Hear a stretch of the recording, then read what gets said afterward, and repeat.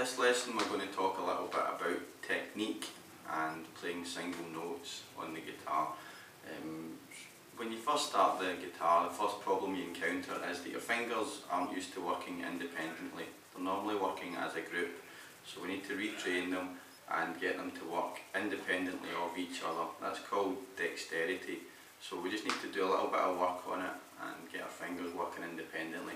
So I'm going to give you some exercises here, and I'm going to give you some good methods for improving your technique. I'm just going to give you some exercises to do, and I'll make a few pointers as I'm going.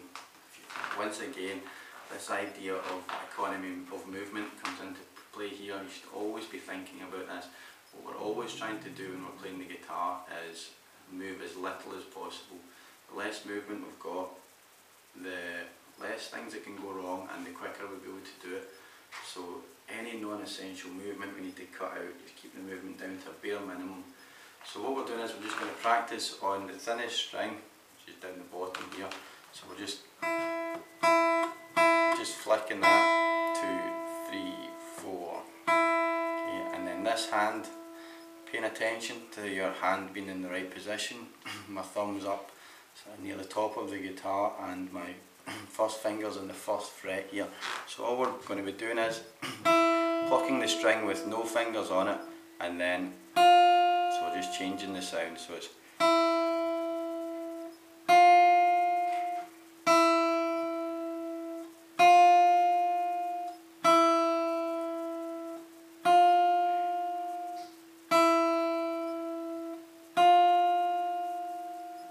now we're going to do that with the second finger, so it's open and then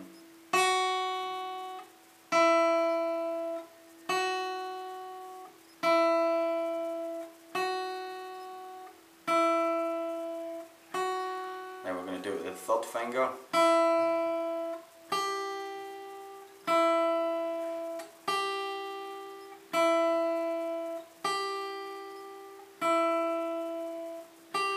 Now with the pinky, so your pinky is really weak. We don't use our pinky for anything, so this will be the hardest one, which is why I've left it to the end. I always try and do the hardest things at the end. So your pinky, just so you might have to push it down a little bit harder with your pinky. Might be a bit strenuous because you don't use your pinky for anything. So you also notice with the pinky I did it a bit more slowly. We've got less power in our pinky, so just take your time with that. So all we're doing here is we're just trying to get your fingers working independently.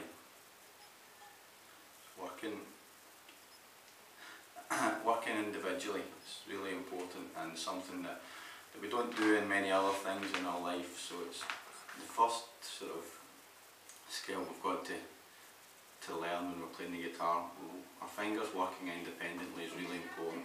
So just applying the idea of moving as little as possible when you're doing this, never moving too much, always keeping the movement down to an absolute minimum, never any extra movement. Don't want to see what, just very shallow small movements in both hands.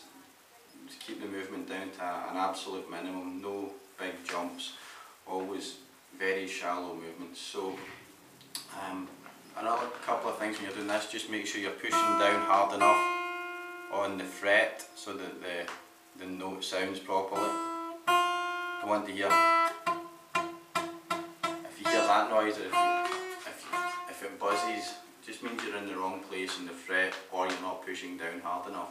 So it's very easy to sort those problems out, just push down a little bit harder. Okay, so the exercise I gave you is just one finger. Once again, I'm always trying to start you off in the most basic point so that you can get that right, and then we can move on quickly. Always thinking about the easiest ways to do things and starting at a very simple point. So once you've got the hang of that,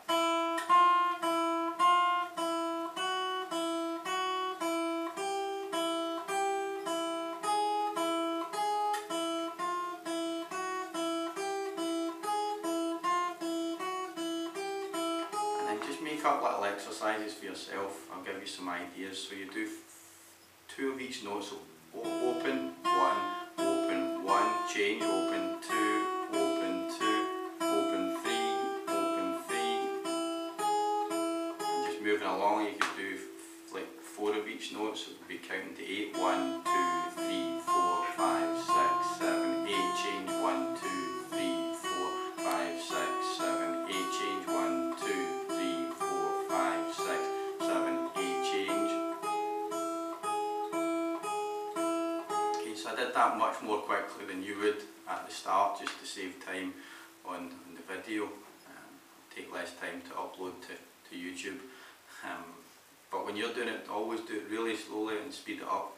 So another idea for an exercise would just be, and then change. So it's 1, 2, 3, 4, 5, 6, 7, 8. So you're just doing 2 notes per.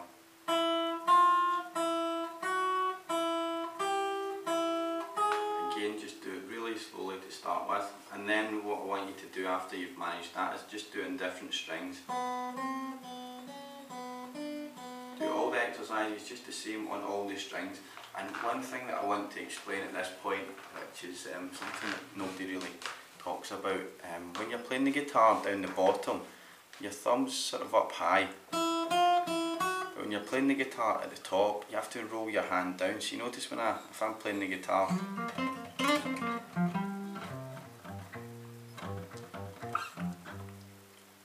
as I come up to the thickest strings, my thumb disappears. So when I'm playing down the bottom, when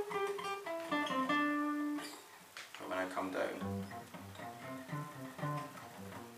you can't see my thumb. So as you come up the guitar, your thumb sort of rolls down the back of the neck. So just sort of slides down. There you go. So as I come up the guitar, my thumb goes down. So when you're playing up here, so if you're going,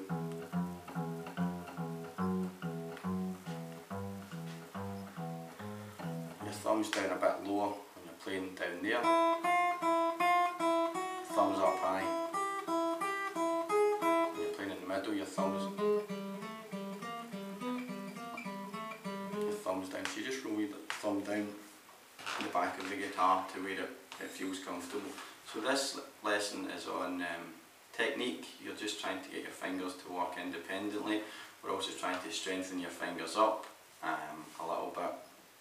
So just take a little bit of time on this lesson. I would recommend doing this lesson maybe every day, just for a little while. Before you start practicing something else, just go through this. It's really good to get your fingers warmed up. Just one point I didn't mention, once again, as with the chords, when you're changing a position or changing a shape, which is, that's a shape change. I'm always thinking ahead. In my mind I'm thinking, so I'm doing this one, so I'm doing it, and then I'm changing, I'm thinking ahead. And I'm trying to stay really relaxed, and I'm not panicking about what's coming up. I'm just, it's so important to have a good state of mind when you're practicing. Just be nice and calm and relaxed, and that's actually easier when you're doing it on the internet than it is when you're doing it with a guitar teacher. I found sometimes people got a bit nervous during lessons, and it stopped them getting the most out of the lesson. So in one aspect you don't have that with a video lesson, which is good. So on this lesson we're just practicing a bit of technique, and as I was saying, try and do this lesson maybe before you start something more complicated. I still do these exercises just to get warmed up, and I find it amazing that even when I start playing the guitar in the morning, it takes me a little while to get going. You spend about 5 minutes thinking that you've forgotten how to do it, but very quickly all your skills come back and they improve very quickly. So a little warm-up's a good idea, and just try and get into the habit of doing these exercises. Just as often as you can, have your guitar lying about, just pick it up and do a little bit here and there. It's a good idea. This lesson's on technique, just very basic technique, but try and get the technique right, and there's some lessons below that expand on this lesson. So lesson on technique.